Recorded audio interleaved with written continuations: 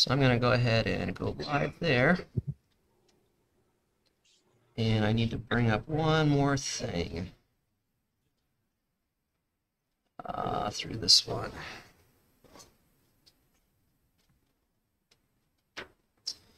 Okay. Give me 1 second, everybody. I'm still getting this set up. Let's see, that's over there. So let's drag this one over to there.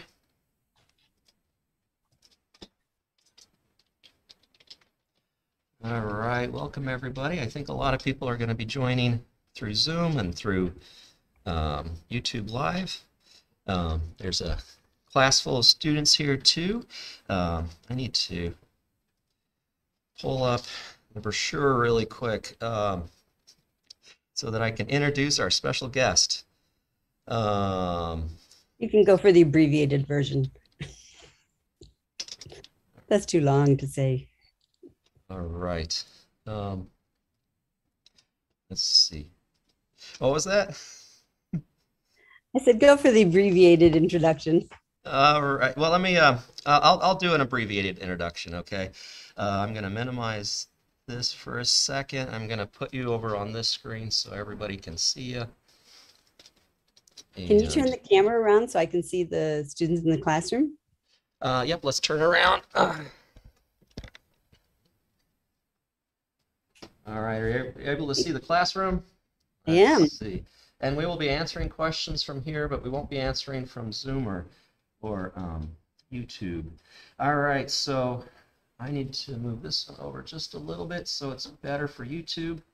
And today we got a very special guest. She graduated from Hope College in 1985, a few years ago, maybe before a few of you were born.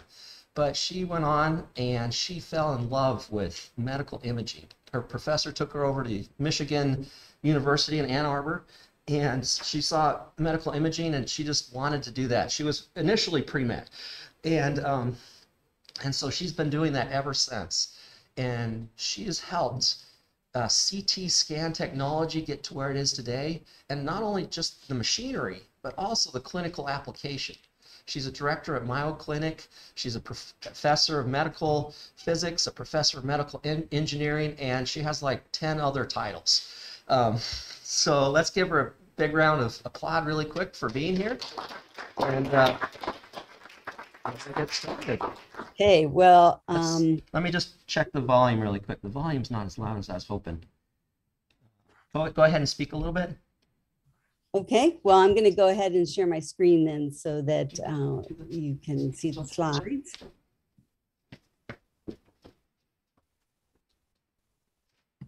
Oh, right there. Keep going.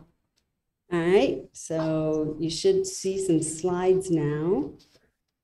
And I'll put this in play mode. So many things on my screen, I can't find the PowerPoint button. Okay. All right, I am set on this end. All right, I think we're set too. Okay, well, great.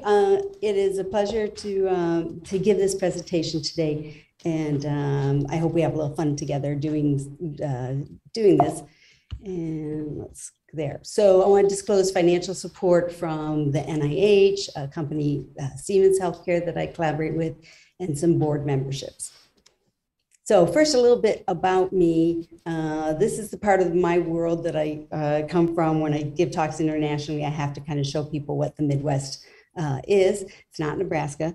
And I was actually born in Canada, a town called Windsor, right across the river from Detroit. And that's the Ambassador Bridge that links Canada and Detroit. And then I went to college at Hope there, started in 1981, graduated in 85.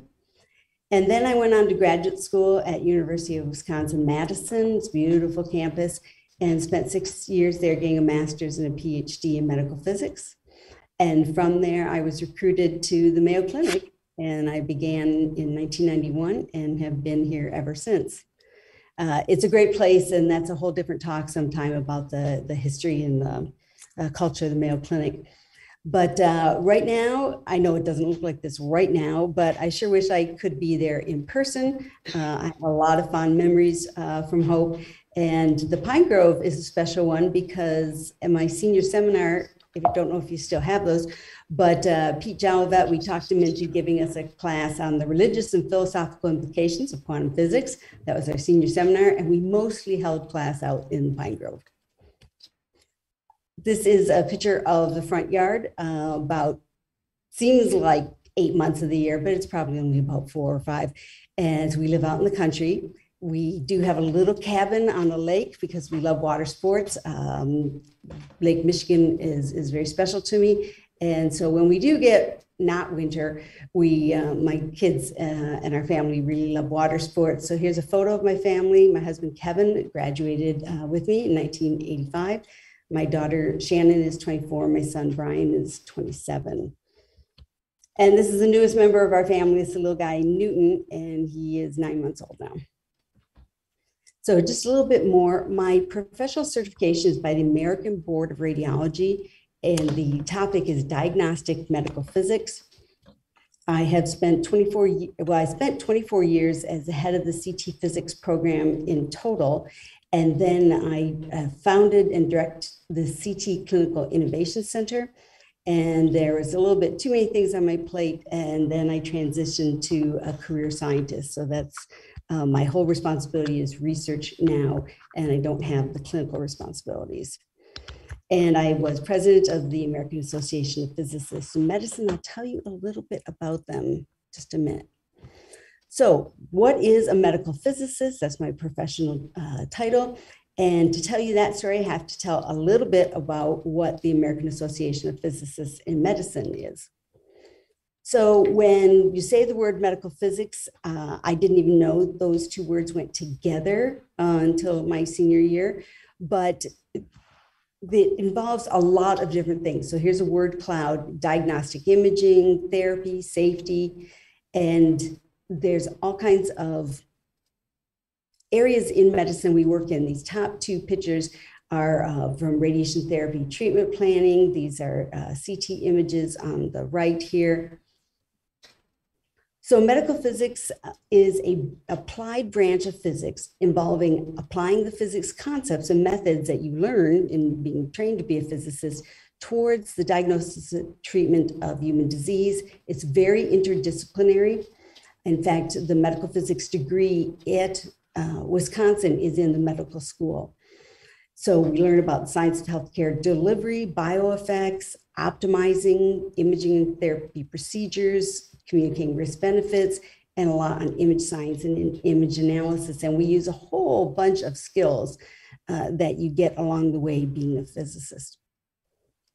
The association was formed in 1958, and we have over 9,000 members today. And the purpose of the AAPM is to promote the application of physics to medicine and biology, to encourage interest and training in medical physics in the fields, and to prepare and disseminate technical information in medical physics and related fields. And we do that dissemination by having 2 peer-reviewed journals, Medical Physics and Journal of Applied Clinical Medical Physics. And we publish scientific reports that really set the standard for the practice of medical physics in the US, and we make everything free so that developing countries and countries with aren't as many resources also have access to this. So I really encourage you, if you want to know more, to visit www.aapm.org. There's a whole bunch of stuff on the website, and I'm just going to point out a few things. When you get to the homepage, this is not the homepage, but there's always this navigation menu on the left. And if you went to the first thing I've got highlighted here, public and media, you'd see a page like this, which tells you a little bit more about what we do. And on the right side are some informational flyers that go into depth, and I encourage you to look at those if you're interested. The medical physicist tab takes you to some nice videos about how people got into medical physics and what the career is like for them. And on the far right is the current president-elect, Ehsan Sameh from Duke, and he calls us scientists in patient care. And that really is a good description of what medical physicists are. We solve a lot of problems because we're scientists. And it is never a boring job. So if you hit the big blue button on this student, prospective students, you're going to learn more about how you could get involved. And because you are in the physics department, you're eligible, and I think everyone probably has membership in the Society of Physics Students, and that gets you access to all the AAPM materials for free. And then finally, if you went to grants and fellowships, there are some nice videos from two colleagues I know well on how they got into medical physics. So how did I get into medical physics? Well, I owe it to this gentleman. This was my advisor at Hope, Dr. Bryant Hitchwa. And I went off and I did summer research throughout, summer before sophomore year, before junior year, then during the school years. But the summer before senior year, I just had to get out of the basement of Vanderwerf Hall. And so I did a missions trip for the summer, and I came back and said, I've decided not to go to grad school. He informed me I was going to grad school. And I said, no, I just don't care about nuclear physics. And so this discussion went on for several weeks. And finally, he says, fine, I'll tell you about medical physics, because his brother, Richard Hitchwa, was the director of the University of Michigan PET Center, Positron Emission Tomography. So we arranged a trip. I was president of the physics club, or Society of Physics Students group. And we went off, and when Rich showed me the first image of a human brain showing where Parkinson's disease was located, that they discovered through imaging, that was it. That one image changed my life. Fell in love with trying to see into the human body without surgery. A lot of students signed up to go with us, but one by one, they got too busy, and we were going to Ann Arbor, and one of the students was from Ann Arbor. So he said, let's stay with my family for the weekend. And that student is Kevin, and we will be married 36 years this coming August. So be careful, one road trip can change your life. So what is medical imaging? It uses energy. Imaging has to use energy to probe the body in some way. And I'll tell you some of the different ways it does this. The data collected are used to form an image, and that image is a representation of some physical property of the object that you're imaging, or the patient. Now, much of medical imaging uses electromagnetic radiation. You can see over here in the very short wavelength that you've got medical X-ray imaging, PET imaging, baggage screening. So here's imaging. Imaging is also over here in the lower frequencies with MRI imaging. And of course, visible light is right here in the middle. We also do imaging with ultrasonic energy. And so the medical imaging range is in here. You can also do destructive. Ultrasonic bubbles can actually, break things up. But here's an imaging system that you guys are already familiar with, a camera. But all imaging systems work this same way. There is some source of energy. In this case, the sun's giving us visible light. That energy interacts with your subject, in this case, a teddy bear, and that subject then somehow returns the energy, changes it somehow after that interaction, that takes the source information and encodes something about that subject. And then you put a detector there and gather the energy coming off of the subject or out of the subject. And then you have collected your data. Then it generates an image. Now, in this case, the image is upside down, the way cameras work, and there are these lines where some of the pixels were bad. So say it's a digital camera. You do some image processing, and that lets you clean up bad data. And then you finally do something with the image to present it and give it to a human who's going to look at it and appreciate it and maybe analyze sub features of it. So no matter what imaging system I talk about, there are all these same parts of the process. So often people refer to radiography as just having an X-ray, a chest X-ray, you broke your bone, you needed an X-ray. This is an X-ray tube encased in the housing here. This would be a portable where a patient would put hand or elbow or something here. This is actually in our research unit. Fluoroscopy is moving X-rays. So if you watch, this patient is swallowing some stuff that is got a high atomic number, so it's barium. And this swallowing study would be to look for dysfunction in the patient's esophagus or swallowing mechanism. And the image on the right is an image of the coronary arteries. So the heart is there, but the arteries on the surface of the heart have dye in that. I don't have the movie for this, but the heart would be beating and you would watch the dye running through these vessels.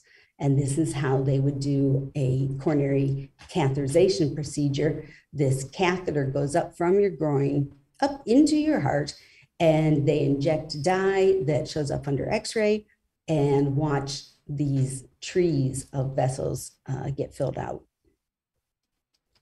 Now, we're going to talk more about computerized tomography. That is my area of expertise. This is a CT scanner. Patient lays on the bed, goes into the donut, and an X-ray tube is here taking data, but going all the way around. So we get images like this. This is through the abdomen, this chunk. Can you see my arrow? I want to make sure that. We can see your arrow. Okay, great, thanks. We've got the liver here. Bone is very attenuating. So we've got the spine, ribs, spleen over here, some air in the stomach. This is the ascending aorta. The lungs here are very black in this rendition of the image. This is a brain. These spots are not supposed to be there, unfortunately, for the patient. And then here is lower in the abdomen, and these are the two kidneys.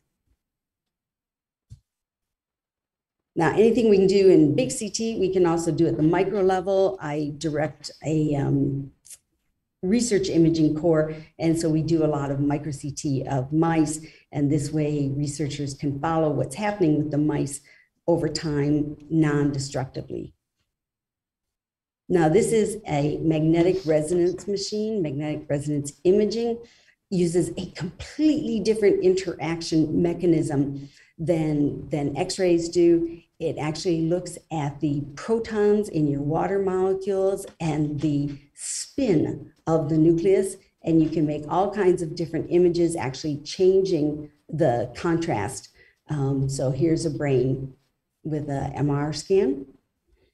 Now, MR started out not making very pretty pictures, but it started out being called nuclear magnetic resonance, and they were really doing spectroscopy because they were putting in radio waves in the subject in a magnetic field and looking what kind of radio waves bounced back, showing a resonance and that material was present. So from the spectroscopy grew the very elegant imaging we do today. Because of kind of radiation phobia and nuclear having a bad rap, they dropped the word nuclear. So within medicine, it's just called magnetic resonance imaging. Now, in nuclear medicine, we use radioactive materials. We tag glucose or other materials that are going to go inside the patient's body and emit the radiation. You can take what we call planar images. So here's two detectors and they're a flat plane. This would be single photon emission computed tomography. You could also have a ring of detectors all the way around. This is a PET scanner. Okay, and again, what we can do big, we can do small. There are a lot of combining of the different techniques. I consider medical imaging like a carpenter's toolbox. You know, you've got hammers, you've got screwdrivers, you've got files and punches and all sorts of different things in your toolbox. And the physicians pull out the ones they need, at the appropriate time. Some have repetitive things. There's overlap, just like you're not supposed to, but you can use the side of the wrench as a hammer. You can see cancer with all the different modalities, but in different ways. So here they've combined CT, this is the mouse, the grayscale image, and the PET image is showing where those radioactive chemicals flowed and then stayed. And in the case of glucose, the brain is metabolizing glucose at a very high rate, so the brain lights up, and then you're also looking for some tumors, which are also very active and hungry and take a lot of glucose. And this is in a human. So this is a cancer here, and then after treatment, you can see it gets much smaller. This is a great image of how we use PET clinically. I didn't have a series from a patient, but this is a mouse. We inject the radioactive material in the tail vein, and there is a tumor here in his lower abdomen. We've got some metastases lighting up here in the brain. Mouse gets a little bigger, so tumor's still there. Now, late stage disease, there's activity everywhere. So this cancer is spread everywhere. And fantastically, after some treatment, you see it start to regress and the mets in the eyes go down. So imaging is used to not only diagnose, but to monitor treatment.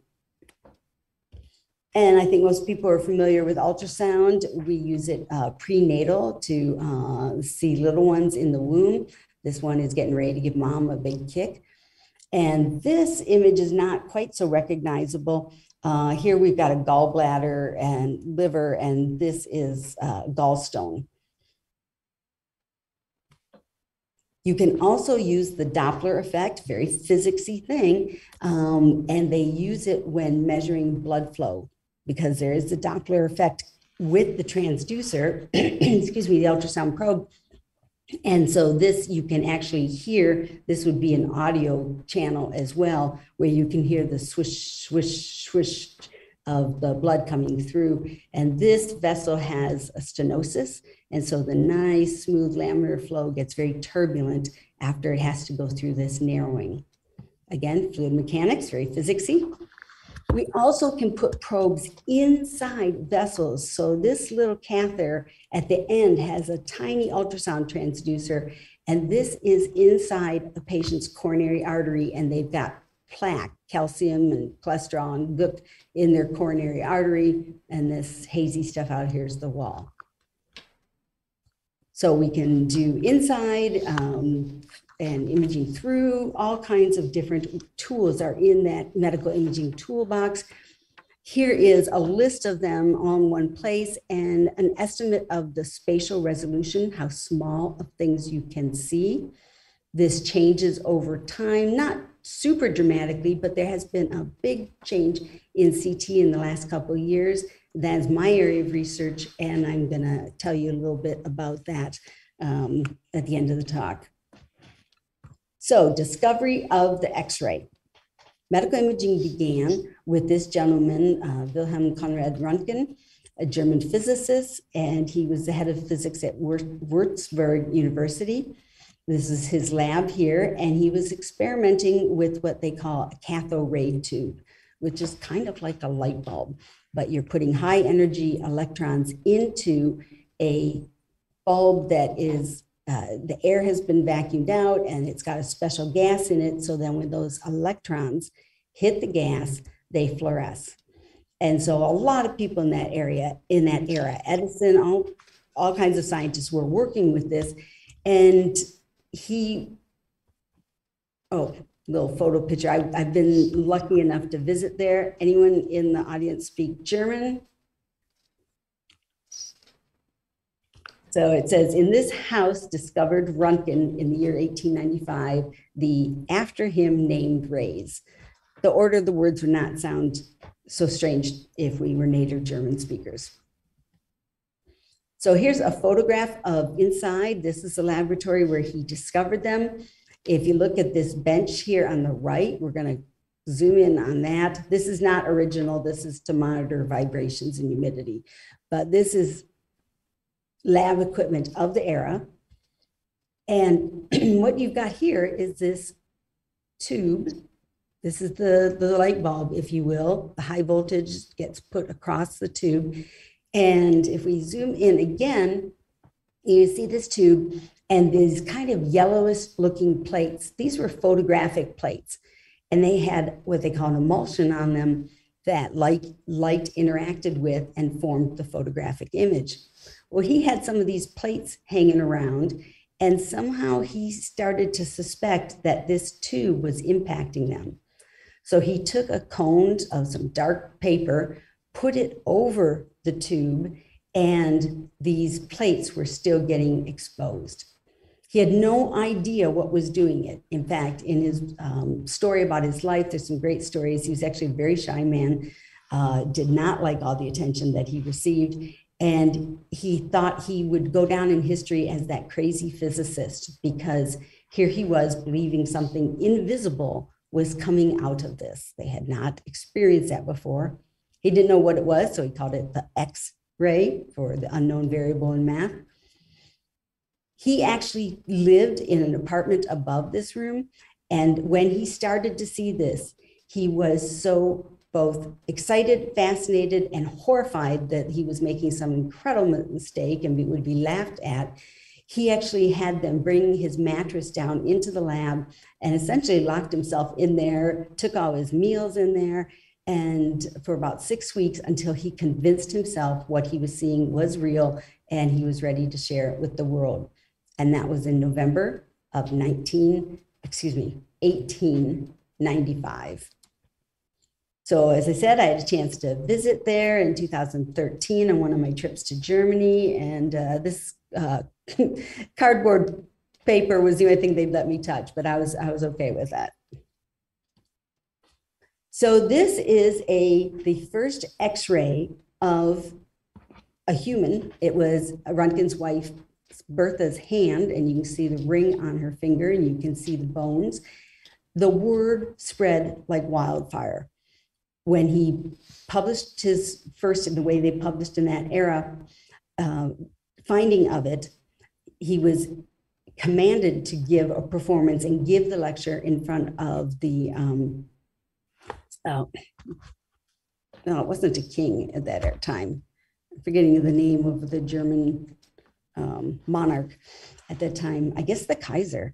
And he gave that lecture, and that was actually the last lecture he ever gave on it, because it was treated like a hysteria. Women started buying lead-lined underwear because they were afraid that people were going to use extra invisible rays to see under their clothing. But within the very next year, he discovered this in November of 1895.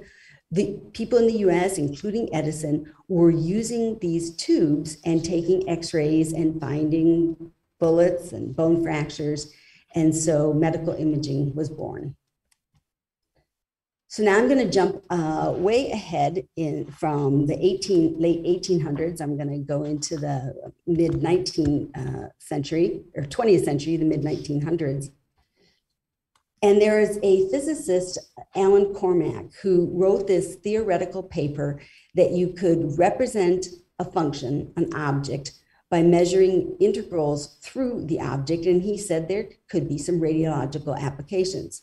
He was at Tufts University, so this was published in Journal of Applied Physics, got no attention, just kind of got buried in the archives, until another scientist came along and did the experimental implementation of this theory. But essentially, what he's describing mathematically is an elegant way of solving a Sudoku puzzle. The X-rays look through the object at all these different angles, just like on a Sudoku puzzle. You've got those lines and sums of numbers, and you have to figure out what goes inside the puzzle box and all the little boxes inside. You have to figure out what the object is, so to speak, that if you add up the sums along the different lines, works. So you're trying to reverse engineer what was in the box. There's a British company, Electrical and Musical Industries, EMI. They were very well known. They were sort of the General Electric of the UK. They brought broadcast television, stereophonic sound, and they were also the holders of the Beatles record contract. So they're most known for that, but really they played quite a role in World War II and development of radar. And so a man named Godfrey Hounsfield was actually a radar operator in the war. And the people working with him saw such genius that they encouraged him to go back and get electrical engineering training. And in his mind, he could envision this process, this Sudoku solving process. So he used a computer simulation. He developed one of the big first mainframe computers when he was at EMI. And so he knew computers could solve problems. And he went to their board and asked for what was considered a big sum of money at the time and says, I want to investigate using a computer to make better use of information obtained when an object is examined by gamma rays or X-rays. And this was part of his proposal. They gave him some money. And so he built this little test bed. Here's the X-ray tube. And it's on a platform that would rotate at least 180 degrees around this slice of brain, real human brain, no longer living and encased in plastic. And this was his detector, sodium iodide detector. And this was the first image that he reconstructed. And you can see the pattern of the cerebrospinal fluid and the gray white matter is there. It's not very elegant, but this was the beginning. So then he asked for more money to build a machine, and this was called the EMI Mark I scanner. Here's a picture of Godfrey Hounsfield with his machine, and this is how a patient looked being imaged. So they were put on this table and strapped in so they didn't move around, and the head went into this hole. This could only scan the head. He'd worked on brains, and also it was really slow. It took 5 minutes to take all the data at one slice of anatomy. And then things moved and it took data at the next slice of anatomy, each slice being about 1 centimeter thick. And so the whole exam took about 30 minutes, but the images were astounding. And sometimes when you look back at the story of science, how things came to light are fortuitous and inspirational at the same time. Hounsfield thought he really had something here, and he went around and tried to explain to radiologists in the UK. He's an engineer. The explanations evidently didn't go so well, and he got a reputation as being this crackpot and to be avoided because he was really trying to convince people. Well, he came to New York to a neuroradiology conference, and over to the lunch hour, they usually have someone give a talk, and that canceled. And so he had talked to the organizers and said, let me tell you about what we're doing over in the UK. I've got a story. And he presented his work. It was so enthusiastic that one of the radiologists at this event was from the Mayo Clinic. He came back, went to our board of governors and said, this is going to change medicine. We need it. And in very uncharacteristic style, the Mayo Clinic Board of Governors actually wrote him a blank check and said, go to UK, come back with it. And they showed it at this very large radiological meeting, again in November of '92. The physician that did believe him and did work very closely with him, Dr. James Ambrose, they presented their talk in a very high profile moment at the President's Symposium and received a standing ovation. So finally, Hounsfield found people who believed him.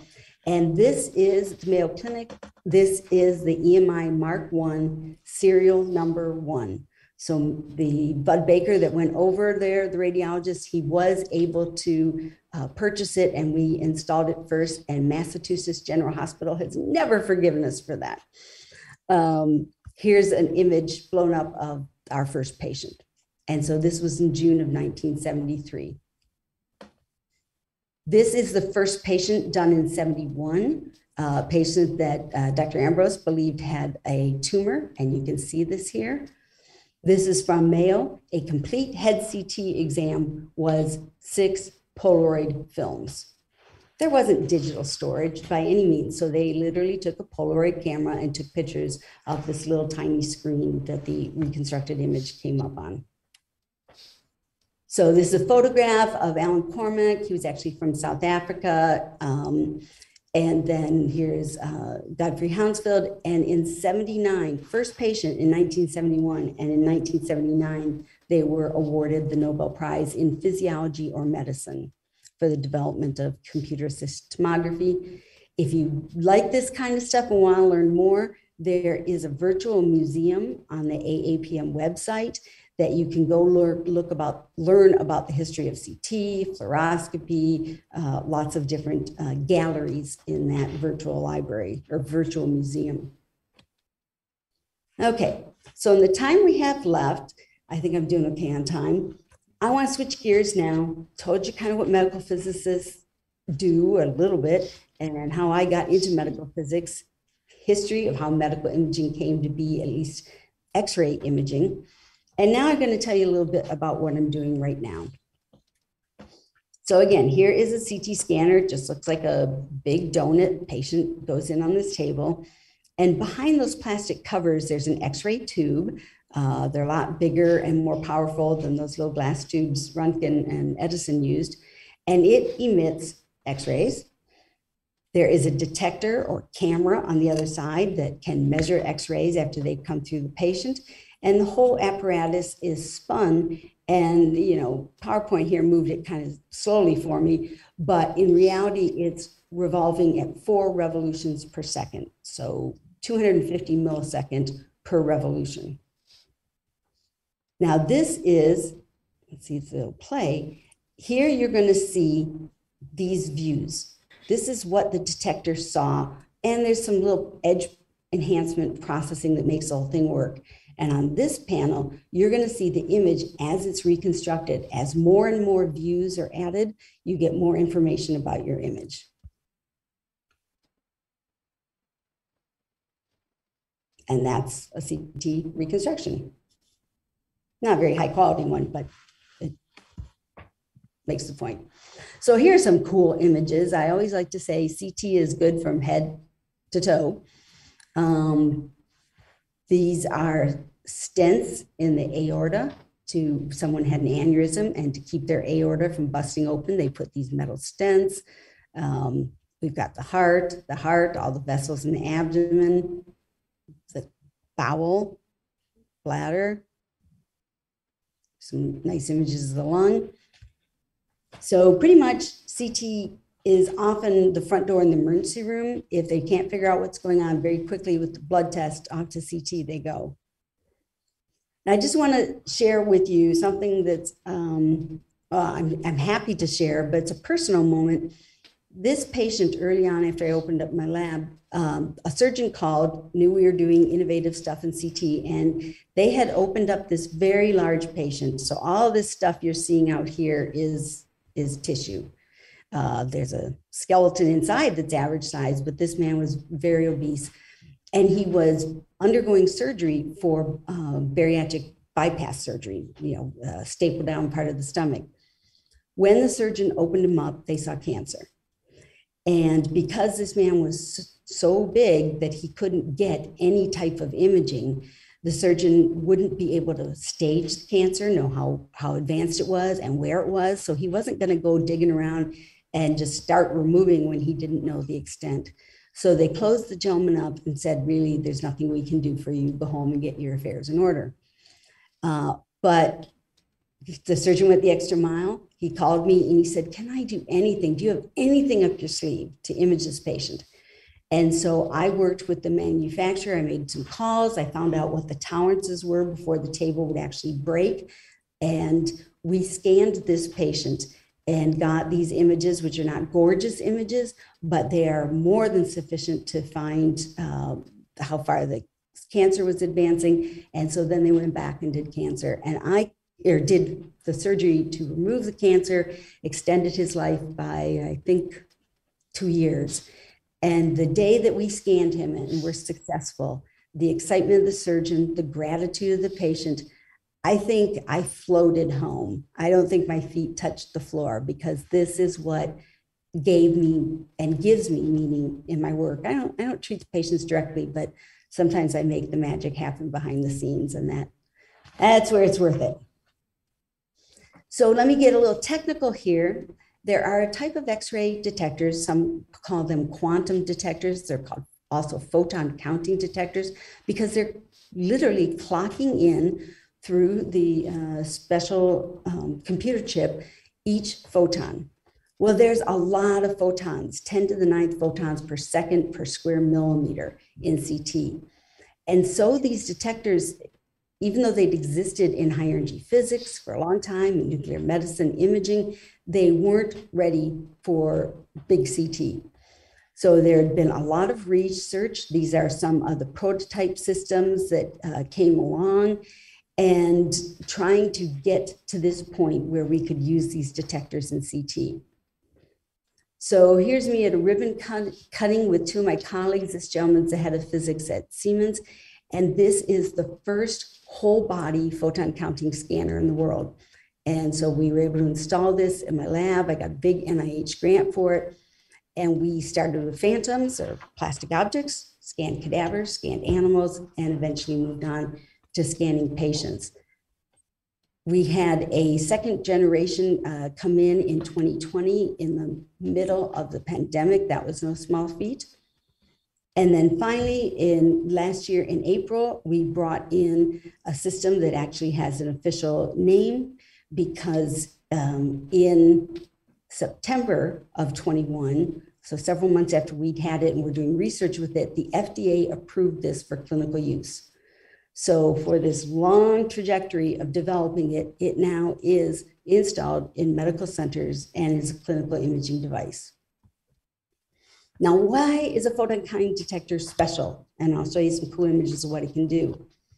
Traditional detectors are called scintillators, and they're diced up in little blocks.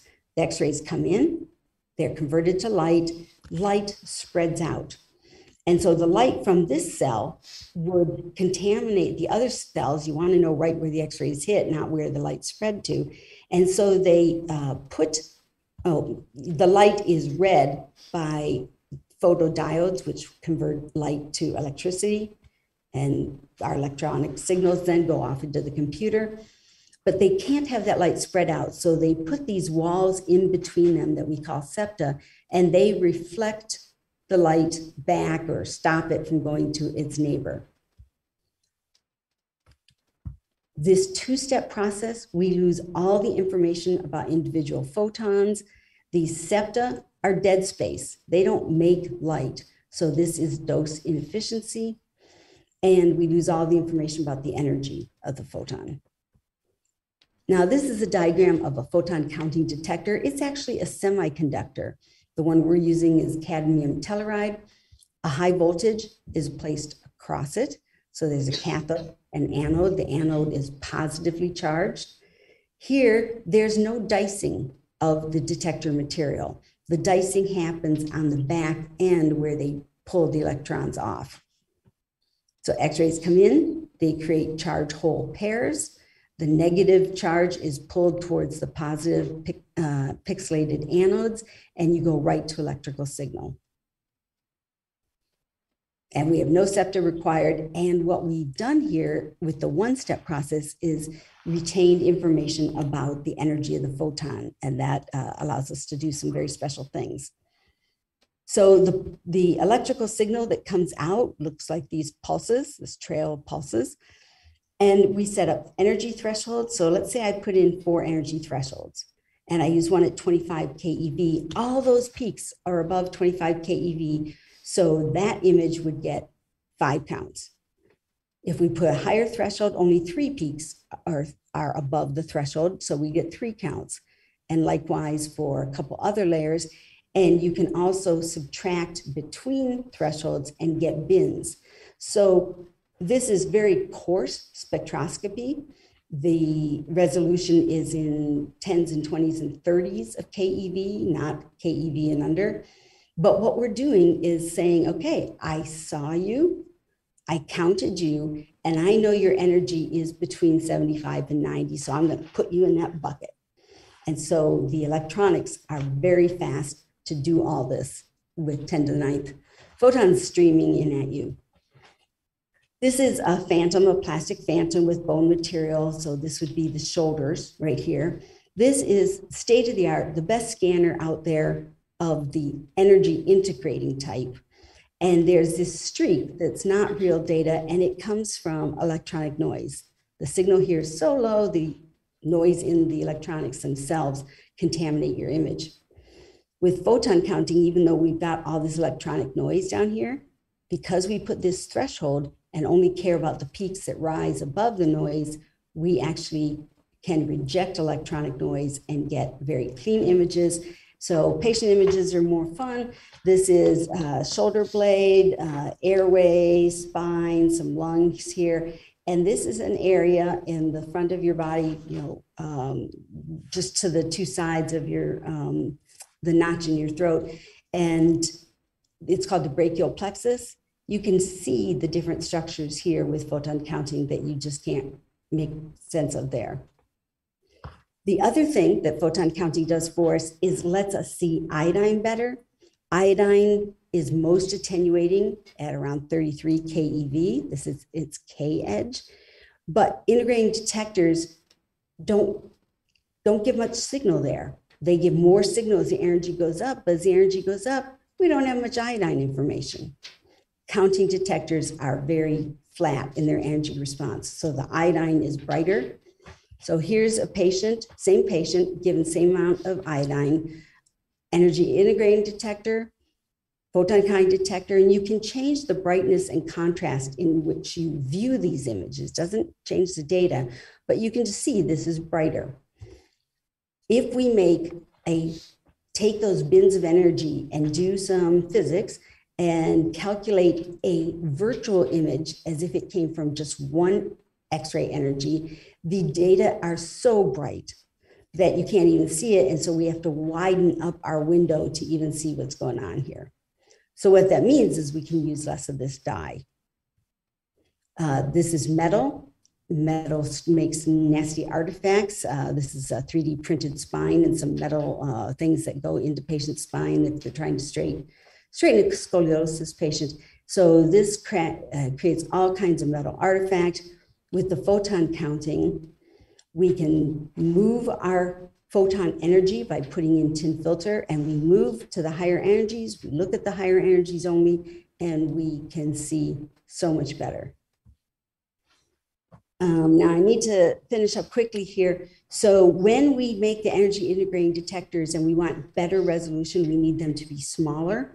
And so we can dice them smaller and smaller, but we have more and more of these septas. That doesn't happen with photon counting detectors. And so we also don't need to, this is a way that we used to get higher resolution. We would put lead combs, this thing over here, lead bars in front of it. You could make them both ways and then get a grid. And now your detector pixel is this tiny, small green square instead of the big one. And so you got better resolution. That was the best we could get. You wasted dose. So here is an image. This is someone's ear. Where's my cursor? This is someone's ear, and this is part of their skull with the inner ear bones called the temporal bones. And you can see things the same. The noise level, this number here, is about the same, but we used 85% less dose. Now, at these doses, the radiation is very safe. It's not going to hurt anyone, but people get a lot of images, and so our job is to use as little as possible as long as we're getting good images. So this, now I'm going to just show you some show and tell, just kind of show off a little. This is on a conventional scanner. This is on the photon counting scanner. This is a lesion here from a multiple myeloma patient. We have used some AI, convolutional neural networks, to reduce the noise when we made it very thin. So the slice of anatomy that we are looking at is 0.6 millimeter thick.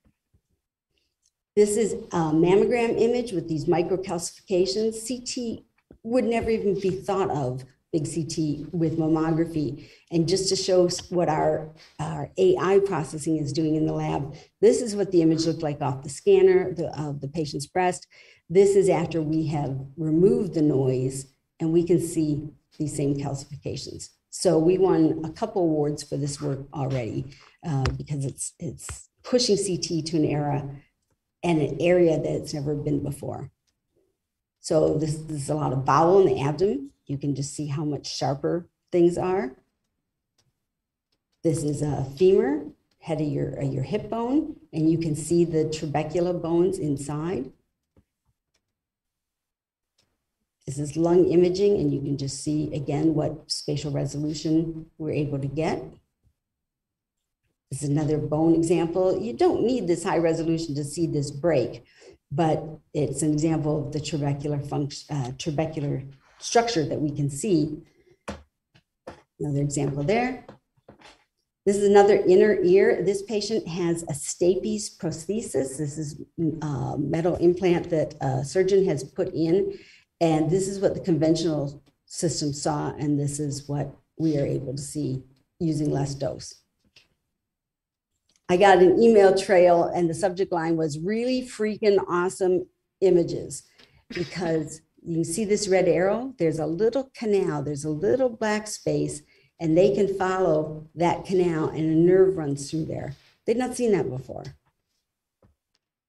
This is a stent for a coronary artery. And here we have imaged it in some pigs where you can't tell on the conventional system if that is open or not. And you can on the photon counting. This is patient's brain. They've got a meningioma. And with the photon counting, seeing all that extra iodine, the surgeons were able to see this tail that they really didn't know was present on this image. Here's a blood vessel up by the eyes, and you can see it's got a little pinch in it. We call that stenosis. With the photon counting, you can see so much better. If we go to the sharpest resolution, it looks horrible because of all the noise. If we do our CNN denoising, then we can actually see the structure of this plaque that's impinging on this artery. Okay, and to close up, cardiac imaging. This is a left anterior descending coronary artery that has been straightened out with image processing. Here's the pictures of them running across the heart. We can do this in motion, so we can watch the heart beating, the valve opening and closing. I didn't put in movies because movies always screw up when you're giving a presentation. It's a fact of life. But we have this energy information, so we can make all kinds of different images. We can actually even remove this iodine signal to see the calcified plaque and some calcium here in the aorta. And this is an image that wowed the people in our field. This was our first patient. We ran some experimental software on it. This patient has a lot of calcium. This isn't all the dye. The dye is about this bright. This really bright stuff is calcium. So he's got severe atherosclerosis or hardening of the arteries. With the energy information, we are able to say, hey, there's that much calcium in it. We're going to subtract it out. And now you can see what is actually open when you couldn't see it here. So with that, I better close up. Photon counting detectors have a lot of advantages and have really brought a new era of CT into the field. And I want to acknowledge my co-director, physician radiologist J.G. Fletcher, and two of my physics colleagues, Li-Feng Yu and Shuai Lang. They're amazing. And some pictures of our team. This is our usual team meeting. This is our team photo. This is our 2020 team photo. And finally, I want to thank Hope College, because without my education there and working in research and arguing with Dr. Hichwa, I wouldn't be where I am now. So I hope that was interesting. All right, thank you. Let's give Dr. Studio a round of applause. Okay, right. and I can stop. And a few students had to take off. I'm going to end the Facebook yeah. Stream. And we can switch over.